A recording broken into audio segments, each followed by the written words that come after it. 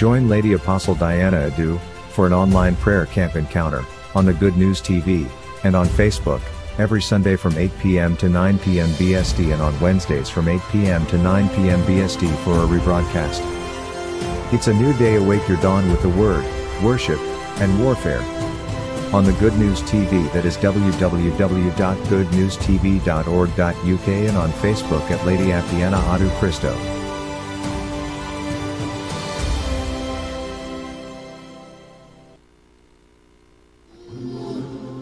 Makeda, Queen of Sheba. Makeda, Queen of Ethiopia. An Africana womanist reconstruction of Black African women in the Bible. By Lady Apostle Dianaaduministries. A black girl in the Songs of Solomon, who is called the Shunamite, is Makeda, Queen of the South, Saba. Josephus positions Saba in Monroe, Ethiopia. Streaming live on Sunday and Wednesday on the Good News TV. On Facebook. Hey, shalom and God richly bless you, my dear brother and sister in Christ, my dear sister and brother in Christ. Do I have my sisters out there? Yeah. How has the week been for you? As for me, it has been bad for grace. Yes, for grace and for the word of God that inspires me day and night to face the harsh realities of life and to help me to position my mind positively, knowing that according to Jeremiah 29:11, for I know the thoughts that I have for you, says the Lord. Woo! I know the thoughts to prosper you and give you a better end, a better future. And if there's something about this online service, tonight, or wherever you're watching us from, online service, I am just thrilled, because it's about raising our consciousness on our imago Dei, who we are in Christ. Hallelujah. My name is Lady Apostle Dianaaduministries, spiritual lead of the Dianaaduministries Royal Global Ministries and Missions. We are streaming live right now on YouTube, on Facebook. That's Facebook at the Dianaaduministries Royal Global Ministries and Missions. On YouTube, that's the Dianaaduministries Ministries and Missions Officials. And here on Facebook and here on the Good News TV, that's www.goodnewstv.org.uk. For those of you who say you cannot watch Good News TV, you still have option to watch us live on Facebook or on YouTube. Hallelujah. Can somebody shout a big hallelujah with me? The Bible says, I was glad when they said unto me, let's go into the house of the Lord. How good and pleasant it is for us to dwell together in unity. It is like an oil flowing from the head of Aaron into his head. Tonight, I'm not going to talk about the oil of Aaron, but the oil of a woman, an African woman, a beautiful African woman, a wealthy African woman, an intelligent African woman, a rich African woman. Ah, my God, I can't wait for the service, for the sermon to start and for us to enter into prayer. But then we have to first enter into the primest prayer, that is worship. And oh God, I'm going to reveal to you why Africans like singing. It is our call, it is our commission, it is our mission, and we will find it in this beautiful African woman whom I'm going to present to you, whose name is Makeda, the Queen of Ethiopia. But for now, even as Psalm 72 says that, and the worshippers are bringing gold and incense from Sheba and Saba, which is the African people, can we also go, as Makeda did to King Solomon, as the three wise men, the black one among them, did to Jesus? And as we worship it, can we take our gold and our incense? So worship is not just incense alone, it's not the spiritual sacrifice alone, but also the monetary aspect. Why? Because we need money to support God's kingdom on earth, to support the Dianaaduministries Royal Global Ministries. And so it's gold and incense. So take your gold and let me bless it. Father, in the name of Jesus, we bring our sacrifice of worship. We bring our gold and our incense. Receive it, oh God, and make Dianaaduministries Royal Global Ministries and Missions a fertile ground for whoever has consistently been given and sowing into this ministry and our vision and our commission, which is to preach the gospel unto the ends of the earth through the media, TV and radio and all the various medias you have availed to us. Bless their substance and let good measures pressed down, shaken together, running over, be their portion in the mighty name of Jesus. Let healing be the portion of the givers. Let bread be the portion, for the Lord that gives bread, seed to the sower is the same that gives bread to the eater. For the seed that has been given to the sower, let it multiply in multiples of bread. Give them that bread miracle that you did, feeding 5,000 of people. Give them that bread miracle, Lord. Give them their daily bread. Give them whatever bread is symbolic of. Give them their daily sustenance in your mighty name. Lord, I ask, give them, for whoever is weary, tired, and does not want to move on in life again, whoever has sown into this ministry, Lord, give them life, the bread of life. Breathe life. Feed them with your living your life, your life, your life, your life, your life, your life, your bread, the bread of life. Receive the life of Jesus as you sow into the Dianaaduministries Royal Global Ministries and Missions. Receive life. Receive eternal life. Receive physical life. Receive strength to move on as we worship in Jesus' name. Amen. Shall we worship? Oh Lord, you're beautiful. Don't go away. We'll be right back.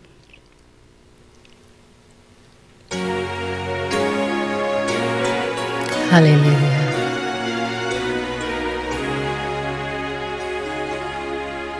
Oh Lord, you're beautiful. Your face is all I see.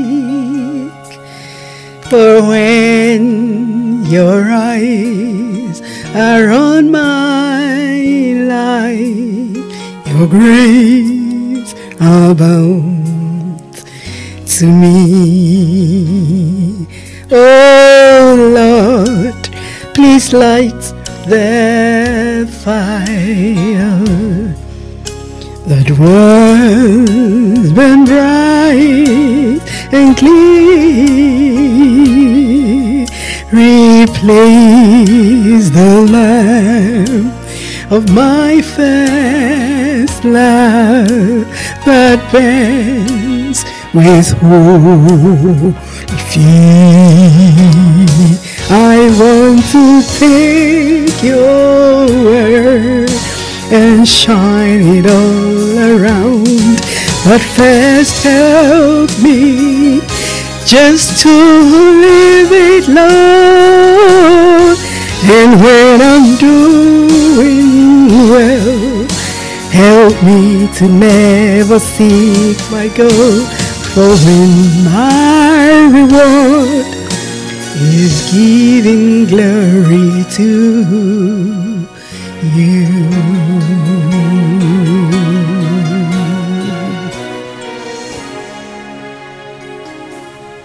Oh Lord, you're beautiful. Your face all I see,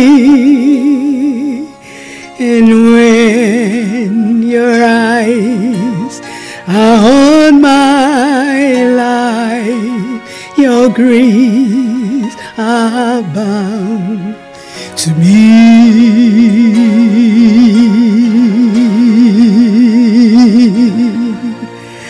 And all my life your grace abounds to me.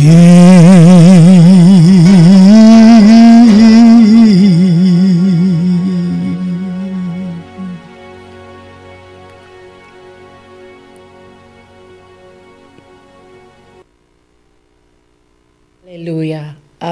This song was chosen to reflect the theme for today, tonight, this morning, this afternoon, this evening, this night, wherever you're watching us from. If you just logged in, you're watching the It's a New Day TV broadcast, which is an online church service, a prayer camp, where we meet for 1 hour to rightly divide the word of truth, to eat of the word of God and use the word to plead our cause before the throne of God. And tonight, I'm so glad and privileged to present Makeda.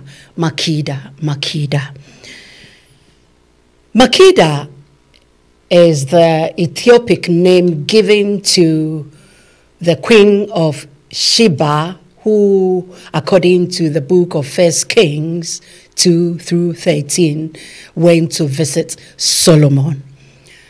We have a historic account also of her by one of the great historians of our church history, Josephus Flavius, whom I keep on pulling up because some of her treatises and her writings are put under the carpet, especially the ones which have to do with black people. And most of his writings are used to support Christian theology. And so I pull him up because he's one of the verifiable, even though a lot have been said about him. When it comes to Christian history, he's the one we pull up to show that there was a historic Jesus, that there was a historic Mary of Magdalene. Amen. Amen. So Makeda is the name given by Ethiopians to the Queen of Sheba that went to visit Solomon, a story which many Christians know, but they have never known her name, and there are a lot of confusion about her, especially with Western theologians arguing that she came from Yemen. We've got Yemenis, Jews, we've got black Jews all over Yemen. So you can position it to be Yemen, but they're still black people.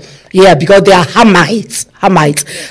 If time permits, I'm going to show you that Sheba is a descendant of Ham. So they are black people, whether they ended up in Saudi Arabia, whether this week I've been doing a lot of research, and I'm being flabbergasted. My mind is blown.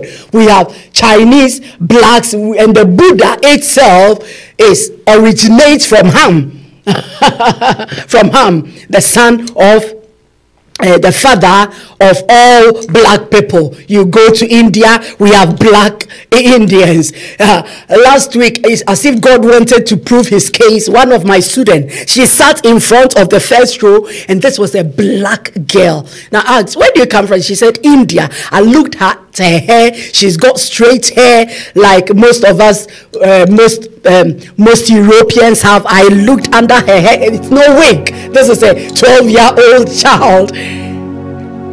And her skin was black, as dark as black, I don't know, but the hair looked, and she said, I was born in, I think, India, and brought to the UK when I was 9 months old. So black people are all over the world, and my research takes me that they all originated from Africa and spread out. The one that fascinates me above everything is the Falashi Jews and the Yorubas of Nigeria and the Igbos of Nigeria and the Gans of Ghana and the Ashantis from Sudan. Woo! Know yourself. When you go to the Egyptian temple, that is what is written there. If you don't know yourself, somebody is going to give you another identity of yourself. So tonight we are going to delve into a matriarch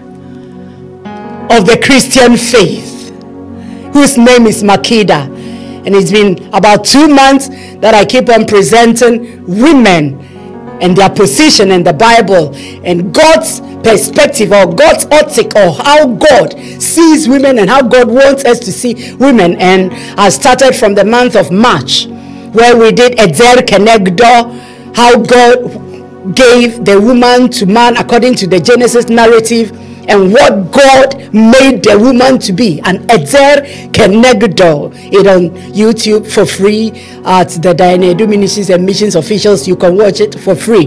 Then in the month of March, as led by the Spirit of God, I began to delve out African women in the Bible, because this is what we don't hear. African women in the Bible, and thank God for the Holy Ghost that helped me to bring up Eve, Zipporah, Hagar, and they are not just African women we want to show off, but they prefigure the Paschal mystery, because in the month of April we were dealing with the Passover. Somebody say amen. And they are prominent and critical. They are prominent figures in scripture, and their role is critical and undeniable and undisputable and cannot be erased from the Bible or from history. That is why it is good you learn the Bible for yourself. You ask the Holy Spirit, and you do theological black theology. It's not, sometimes someone will tell me I did theology. Well, it doesn't mean anything. We have a Western oriented epistemology, and we have black theology, which is heavily black oriented epistemology. All right, so it's not just doing theology, but a theology that raises your consciousness.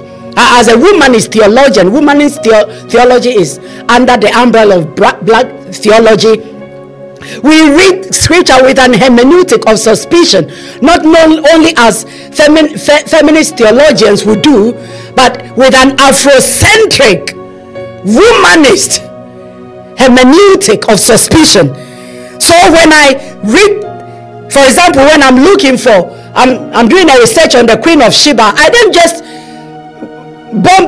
just go to any website, because I know that if I go to this particular website, it is a Western oriented, and so it is going to give me a Western oriented hermeneutics. So I do a lot of research. And nowadays, thank God, there are a lot of documents that have come out with concerns to Africa and the Bible. So it's not just looking through any commentary. If you look through 99.1% of the Western-oriented commentaries, you're not going to get what you're looking for. Anytime you press the Queen of Sheba, they are going to tell you that archaeology says, what archaeology? Your archaeology or my archaeology? I've told you, never forget, preaching is biased. Even if the person is subject to the Holy Ghost and they don't have the knowledge, they can make a mess. Don't forget it. Therefore, theology is biased.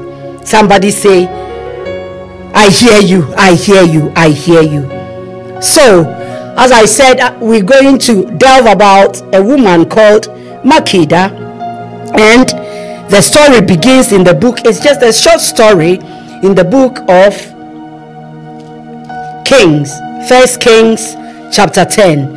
That is where she first appears, and the same narrative is recounted in the book of Chronicles chapter 9 verse 1 through 12. So let's read the scripture before we enter into our exegesis, hermeneutics, and our prayer. Why am I presenting Makeda?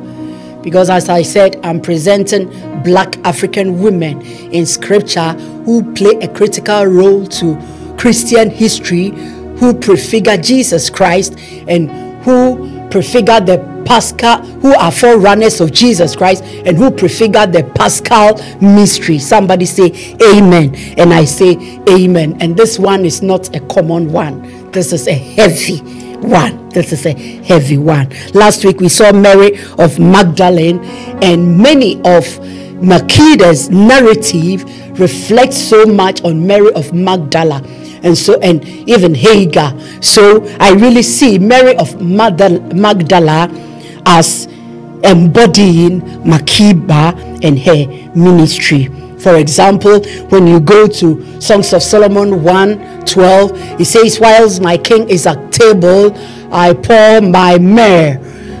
And theologians agree that this is very similar to the 4 gospel narratives about the woman who breaks her alabaster box on the feet of Jesus, or the one who anoints the head of Jesus, which last week we saw that could be Mary of Magdala. Hallelujah. So she's the woman with the spice. And next week, as God would help me, I'm going to bring a sermon on women with the spice. Women with the spice. Hallelujah. Hallelujah. And then she also prefigures, she also is forerunner of Mary of Magdala. She prefigures Mary of Magdala because Mary of Magdala is found in the tomb at the garden. I have to bring a sermon about gardens, because women who play an important role in the Paschal mystery are all positioned in the garden. We've got 4 gardens in scripture. We've got the Garden of Eden, the first garden mentioned in scripture, where the woman is positioned as being bruised, but where God comes to restore her, Eve. We've got the second garden, which is the garden of the woman I'm going to talk now. She calls herself a garden, and she finds her lover in a garden, and she's called the Shunamite. And the first person to bring her parallel as an African woman was Church Father Origen, who himself is an African. And even though he was most of the church fathers were very how do you call it, patriarchal, this church father was able to sew the Songs of Solomon into the narrative about Christ and the church, and that is where she sees that she is an African woman, and that is why he says she's an African woman. How? Because in Songs of Solomon 1:5 it says, "I am black and beautiful."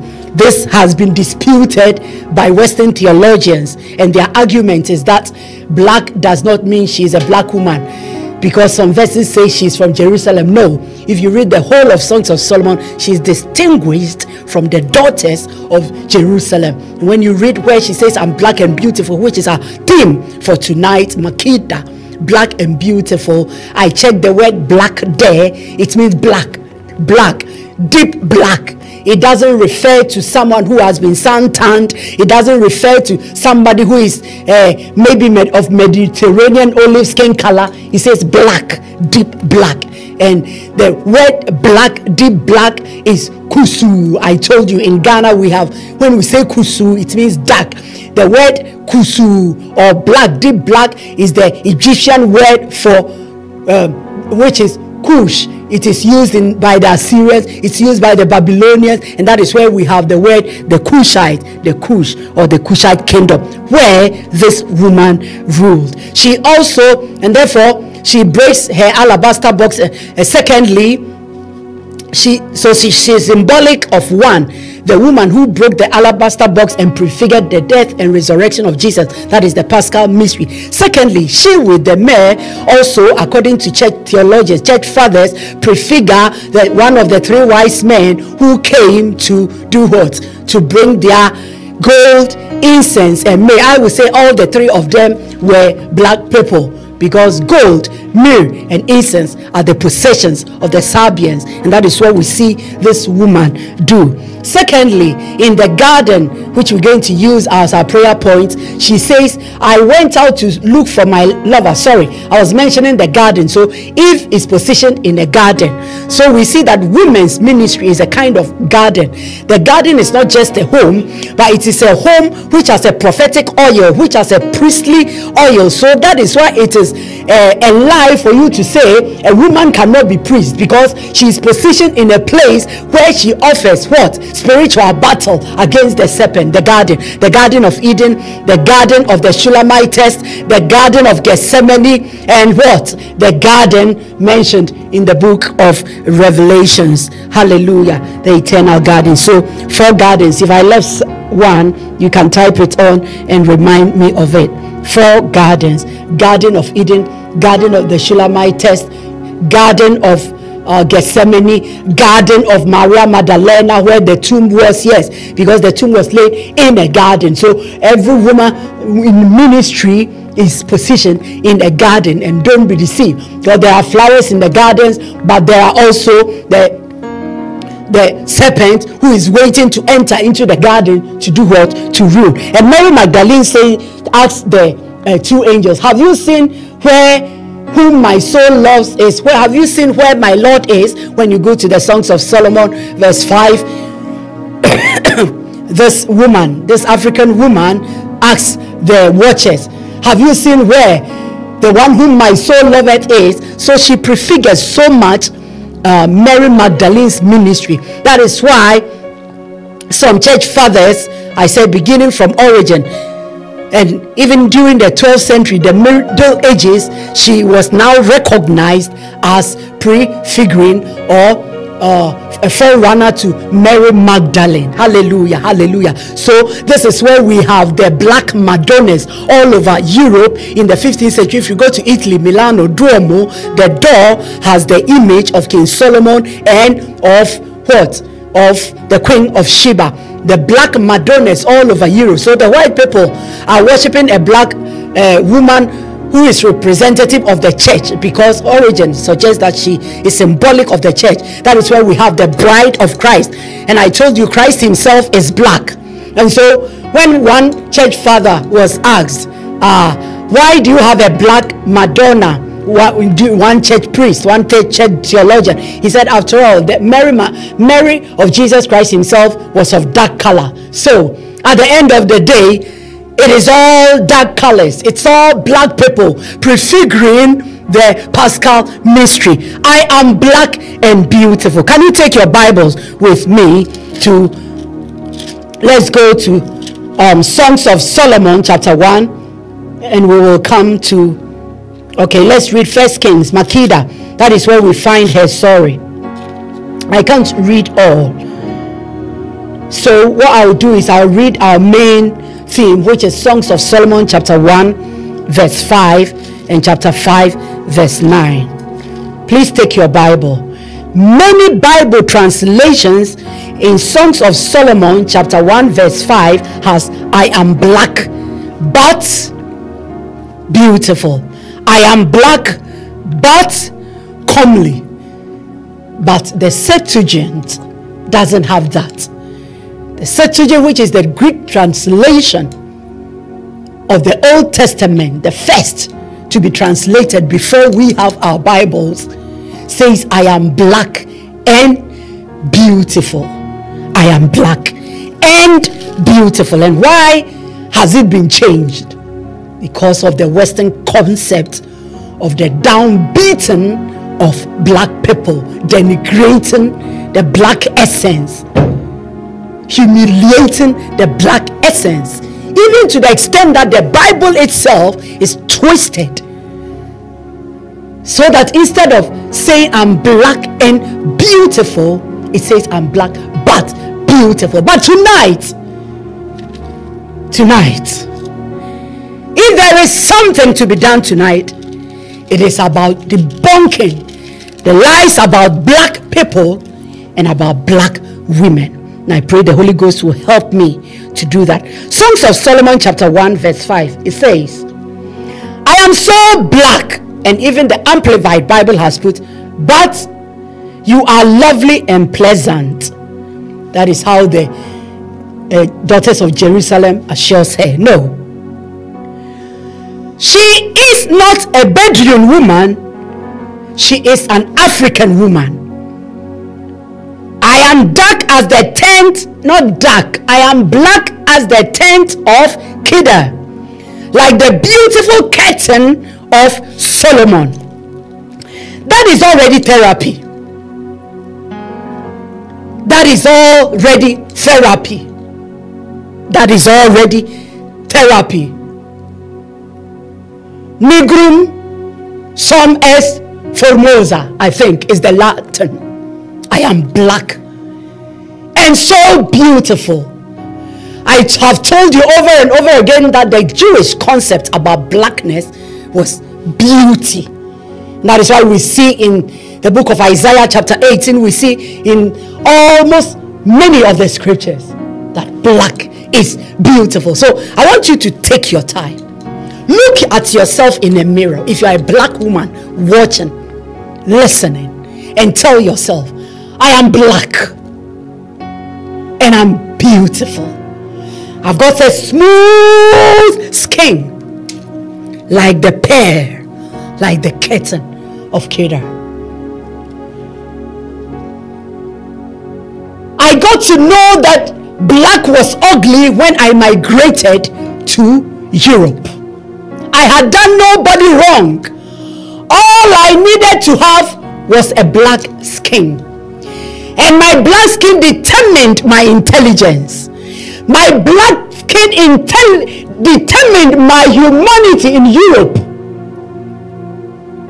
As opposed to what scripture. And when I was watching TV in Italy, and then these comics were mocking black people and said, we are so forgotten by everyone, even by God, so much that we are not mentioned in the scriptures. That is how I started loving the Bible. I'm a daughter of a pastor. I know scriptures, but I was not a scholar of the word. And I began to study scripture. And the first sermon I bumped into was Beyond the Rivers of Ethiopia, a sermon by Afrocentric preacher of our time, father of the Ghanaian church, Mensa Otabil. Then that is where my spirit came alive. And when I began to know myself, know thyself through the eyes of God, I began to search my history. Because when I look at Africa, where I'm coming from, nothing showed what the Bible was telling me that I was. So I had to dig into history. That is where I saw the prehistoric Ghanaian kingdom. Woo! That even predated the Sudan kingdom. And I saw the Kushite kingdom. Then I saw the Nubian kingdom. Then I saw that the 25th dynasty of Egypt were ruled by Nubians, Africans, Ethiopians. And I saw that even women ruled in Egypt. And I saw that there was the Kandashe, women ruling. I am black and beautiful. Black is beautiful. Say it. I did not say it. Bible is saying black is beautiful. Oh, daughters of Kedar. Oh, daughters of Jerusalem. I am black, beautiful like the tent of Solomon. And as I said, origin positions this unnamed Shunamite as the Queen of Sheba. And her story is mentioned in 1 Kings chapter 10, as I said. And so I will just give a brief summary of it before. There are so much to unpack. I pray the Holy Ghost will help me. So much to unpack. Makeda is called Nikaulas by Josephus, who says she is from Ethiopia, whilst many Western scholars love to position her in Yemen, south of Arabia. Josephus, the attested church historian who had nothing to gain by being racist, says she is from Ethiopia. She ruled in Ethiopia, she ruled in Egypt, and Boccaccio came in the middle centuries to reform and say she even ruled in where? In Arabia. So if you see that she's been positioned in Yemen, is because she ruled also in Arabia. Somebody say amen. The Queen of Sheba visited Solomon according to the book of Chronicles and Kings, 1 Kings 10, and stood in awe of the wisdom of Solomon. Tales in the Kebra Nagis, which is the holy book of the Ethiopians, have detailed the visit to Solomon and how it ended up with her having a child with Solomon. The Queen of Sheba visited the court of Solomon, and it's just a short and agreeable Bible tale, and yet this simple narrative has inspired a myriad of legends, stories, and artwork that explore the queen as a wealthy, underline it, as a wealthy, and as a wise, underline it, wealth and wisdom. The black Ethiopian queen is symbol of wealth and wisdom according to 1 Kings chapter 10 Somebody say amen. She goes to Solomon because she was rich, and when she heard somebody was richer than her, she was surprised, and she went to challenge Solomon. She was wise, and when she heard that there was someone wiser than her, she was shocked and went to see who on earth is wiser than her. It means black women have been positioned by God to be wealthy. Black women have been positioned by God as an epitome of wisdom and not of foolishness. My God. The earliest mention of the Queen of Sheba, as I said, is found in the book of Kings 10. The queen hears the rumors about the boundless wisdom of Solomon and his relationship with God, and travels. And after putting riddles upon riddles before Solomon, and after Solomon answers it, she gives her life to God and adopts the Jewish tradition. While the story underlines Solomon's authority and status as a prophet, there is need for Solomon to have this biblical woman to prove him to be who he is. So the woman herself is used and a figure of the prophet. Yes, she was a prophet. She was highly spiritual. Somebody say amen. The historical Queen of Sheba, as I said, is disputed by historians, but we are clinging to the Kebra Nagas, the 14th century writing of the Ethiopians themselves, who narrate their own story, and to Josephus, who lived in the Roman times. Hallelujah. Now, Jewish and Islam have their own tradition, but one of the Jewish tradition in the Midrash positions that she got pregnant with Solomon and her son was Nebuchadnezzar. Another Jewish tradition says that the son is called Ben Sira. What I like is that it verifies the Ethiopian tradition, which says that the woman gave birth of a son of Solomon called Menelik, and whose dynasty ruled for 700 years until up to Haile Selassie. So the line of Jesus Christ stretches to the Ethiopian dynasty. The queen initially brings gifts, gold, incense on camels with many servants.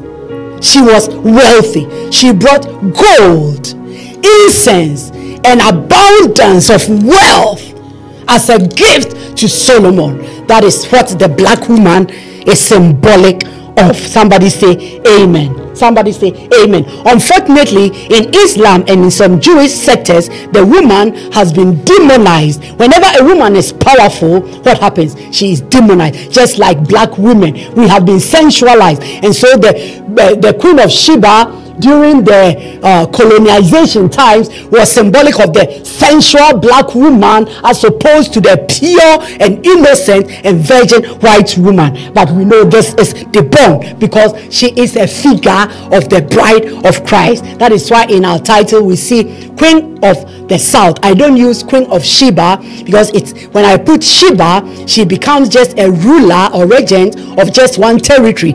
But I use the words of Jesus Christ himself, which we are going to see, where Jesus calls her Queen of the South.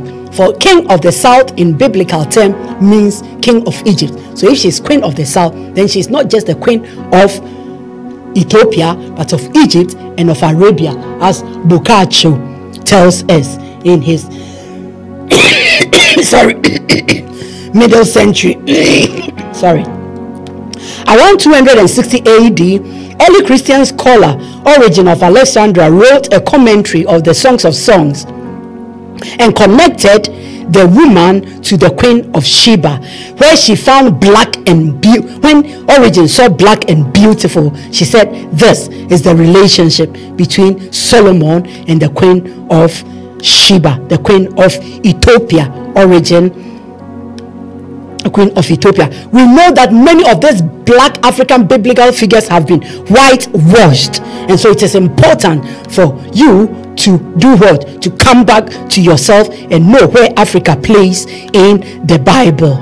Hallelujah, hallelujah, hallelujah. The one I love most, I've recounted the tale of the Ethiopians. The one I love most is that of Nigeria, the Yoruba people, who have a tale about the Queen of Sheba, a legend about the Queen of Sheba in Ijebu. And up till date, people go there to pray to that shrine where it is supposed that her tomb is, and they have results. I don't know who answers that prayer, but it is telling us that Africa is not ignorant of biblical history. Somebody say amen. What do I pick from this woman? I used it to debunk the lies. Let me see some of the lies, because it's very important. Before I go to the words of Jesus, let me use, they said Africans were living in caves. No. The archaeologists have proven, when you go to Ethiopia, there is a place called the Palace of the Queen of Sheba. We know from Kenya to Ghana to Sudan to Egypt that Africans lived in houses, yes, that were mud, but they built mind-blowing civilization. Somebody say amen, and I say amen. They said Africans don't have writing. Well, we know that Africans had writings. In my own research, I saw that the how do you call it, the Ghanaian form of writing, which is pictorial, was a writing already that existed also in many parts of Africa.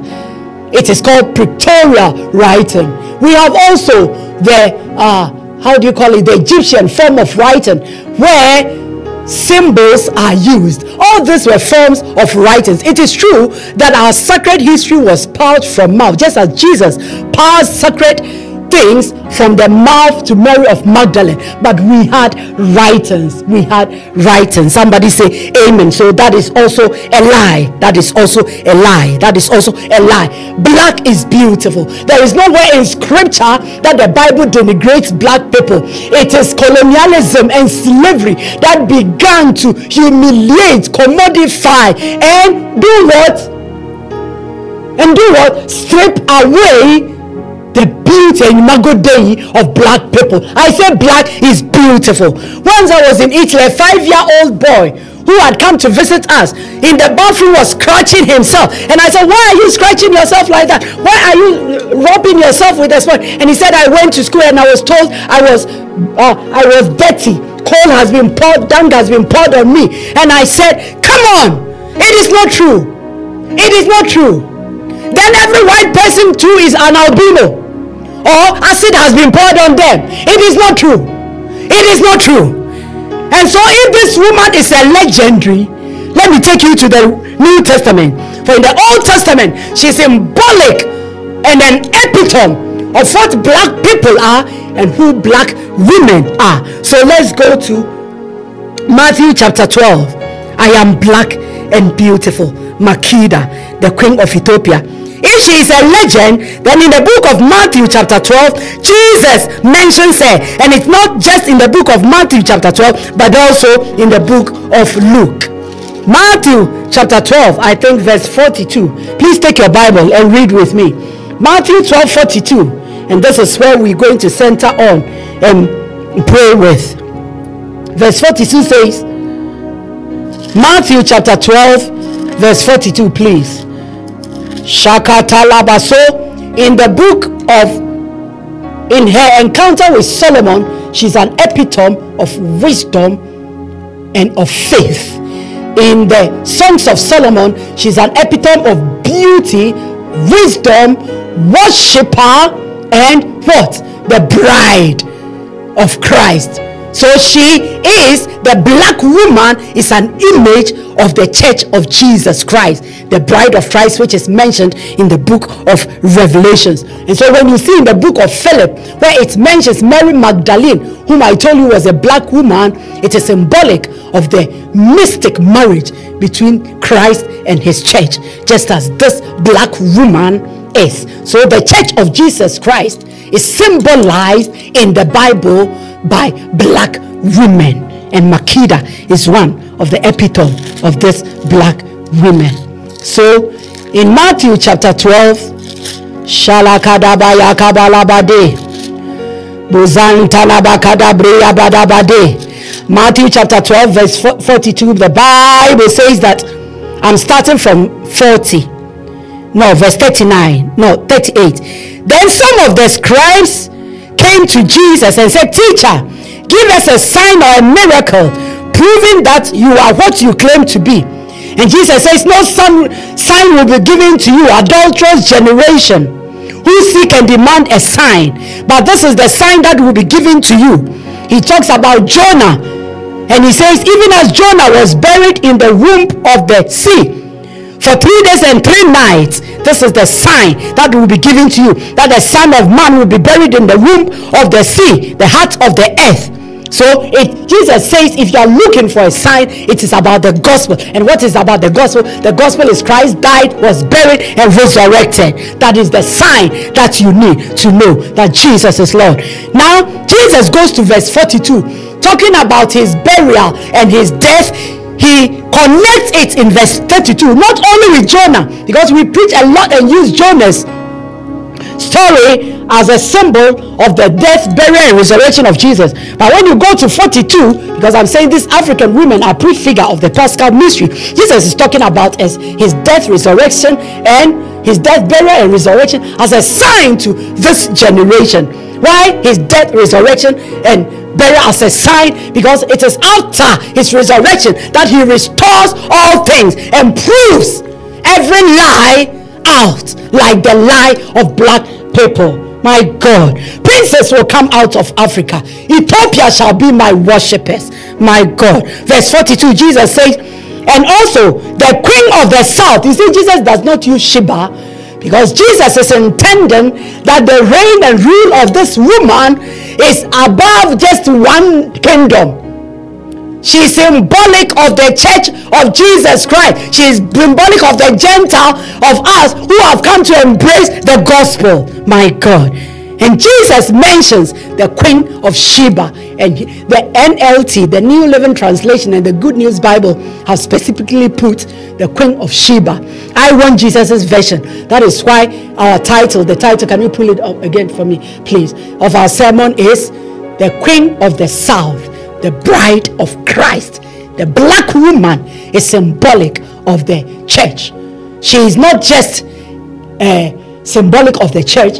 She is the royal priesthood and holy queen. She is queen and she is priest. She is queen and she is priest. She is queen and she is priest. So we debunk any theology that claims that women cannot rule as queens. We debunk any theology that says women cannot be priests. She went to Solomon with gifts, so she was wealthy. The Candaces in Acts chapter 8 sent his envoy, who is a man, and the man was reading the scripture.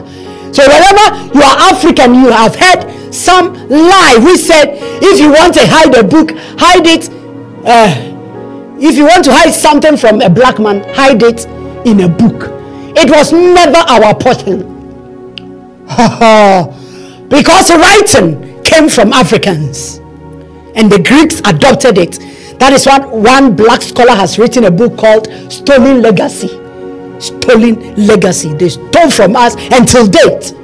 They are stealing our oil, our cocoa, our butter, and bringing it to the West and manufacturing it and giving it a new name. But tonight there is going to be an awakening. Somebody say an awakening. So in Matthew 12:42, it says the queen of the south will stand up. Will stand up.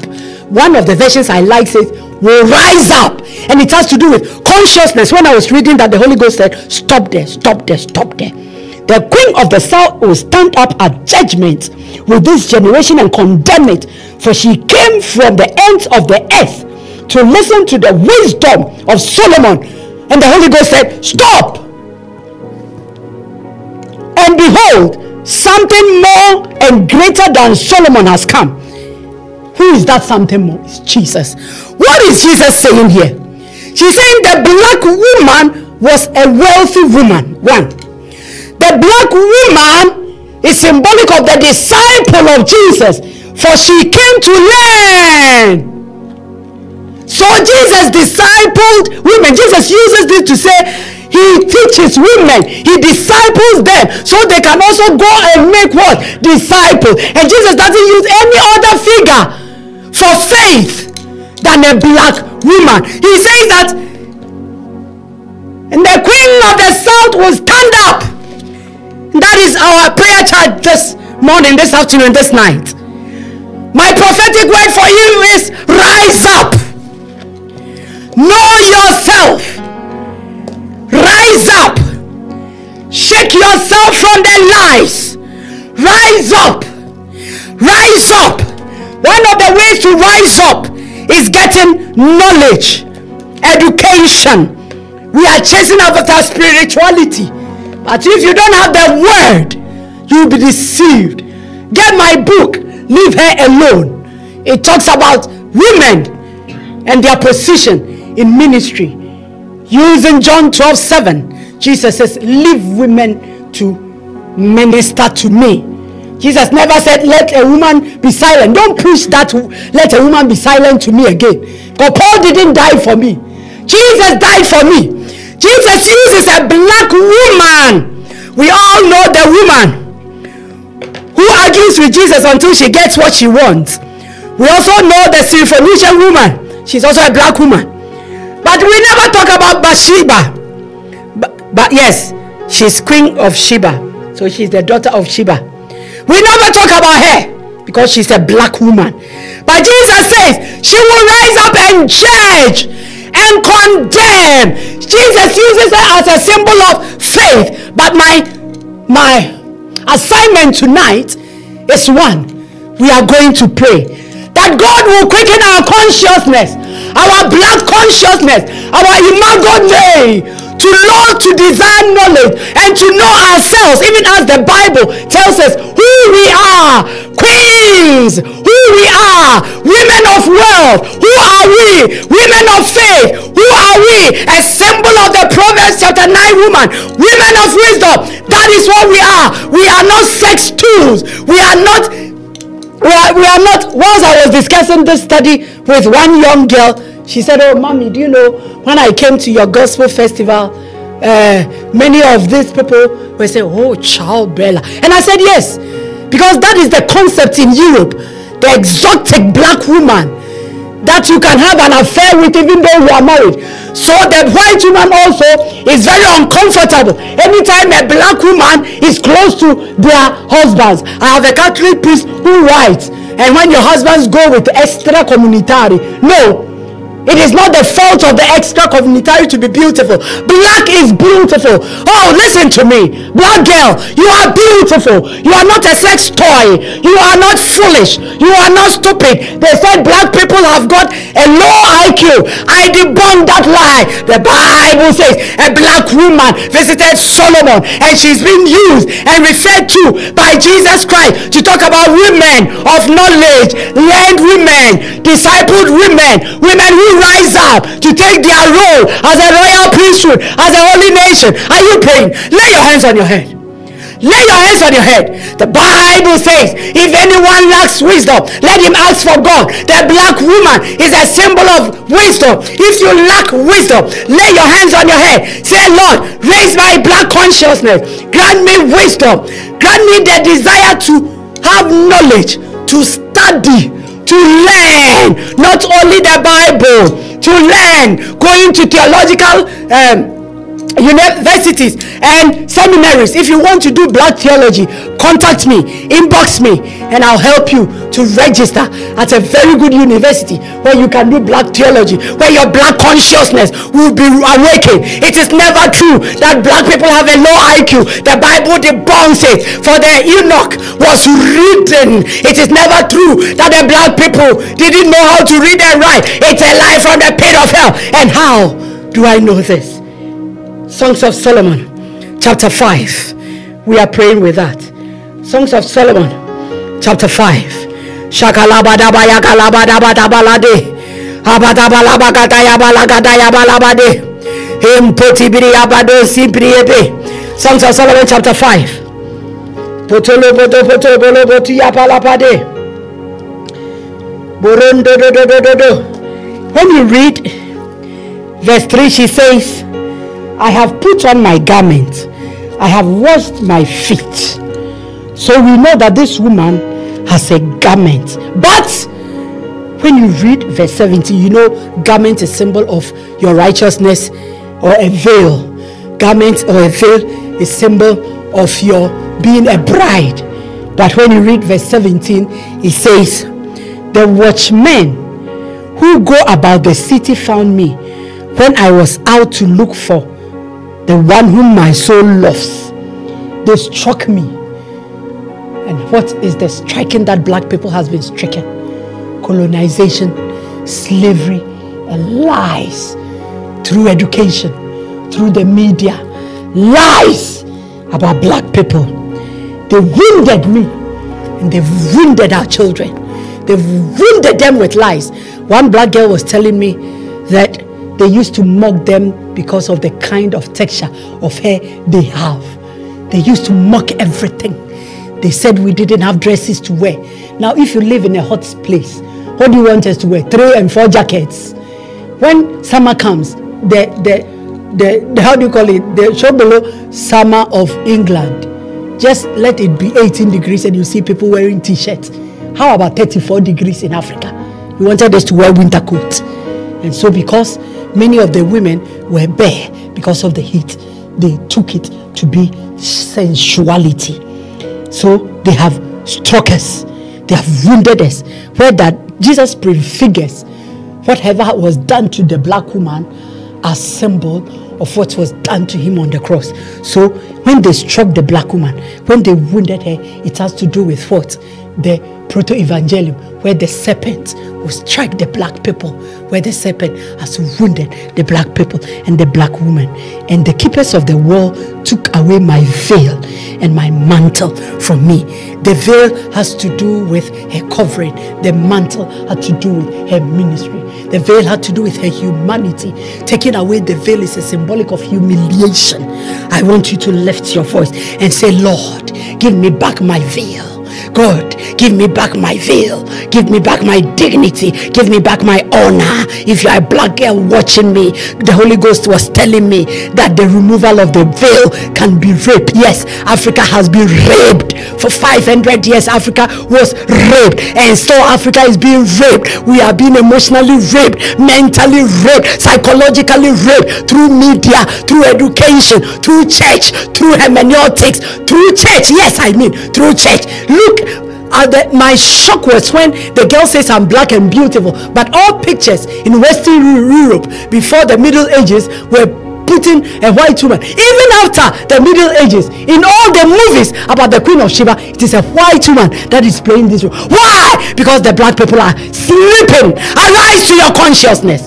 Arise to your consciousness. Take back your veil. Take back your mantle. I want to stir your consciousness. I want to stir your spirit that you are black and beautiful. Take back that mantle. Like yourself. Know yourself. Love yourself. In the name of Jesus. In the name of Jesus. In the name of Jesus. Take back your mantle. Take back your oil. Take back your identity. Take back your blackness. That is who you are.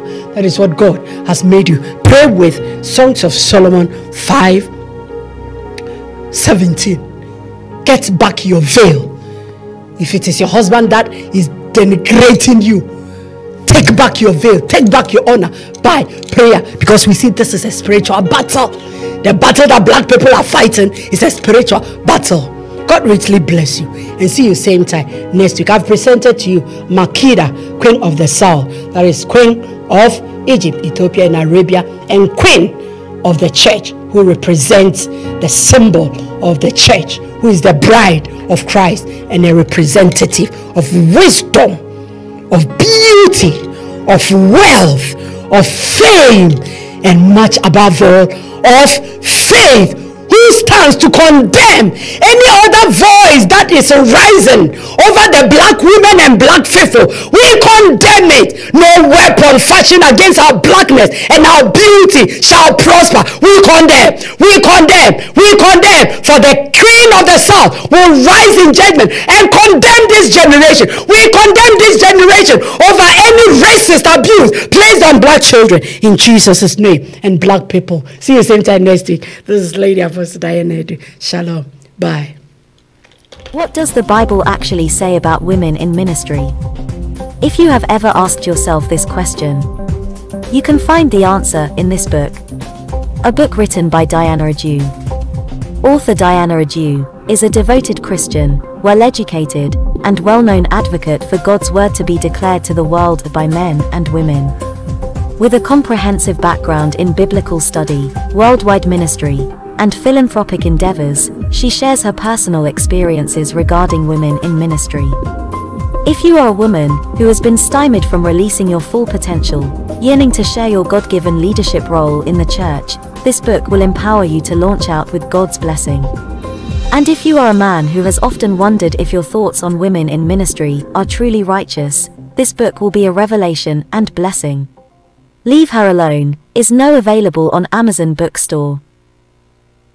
Through the inspiring story of Tabitha narrated in the Bible, Apostle Dianaaduministries tells how the hurdles we face in life and in ministry leads us to the hope of knowing that there is a God who offers time and over again another chance to live again. To every Shunamite woman, there is an Elijah. To every widow of Zarepath, there is an Elisha. To every Talitha, there is a Jesus, and to every Tabitha, God shall send a Peter. Key themes in the book includes how to identify your call, how to identify destiny or ministerial predators, how to preserve your call from predators, the blessings of serving God, the rewards of the faithful servant, rising above your storms, how to live again.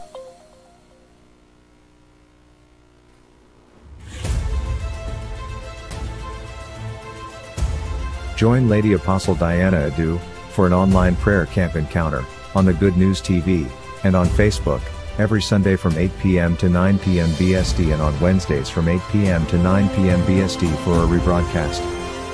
It's a new day. Awake your dawn with the Word, worship, and warfare. On the Good News TV, that is www.goodnewstv.org.uk, and on Facebook at Lady Dianaaduministries.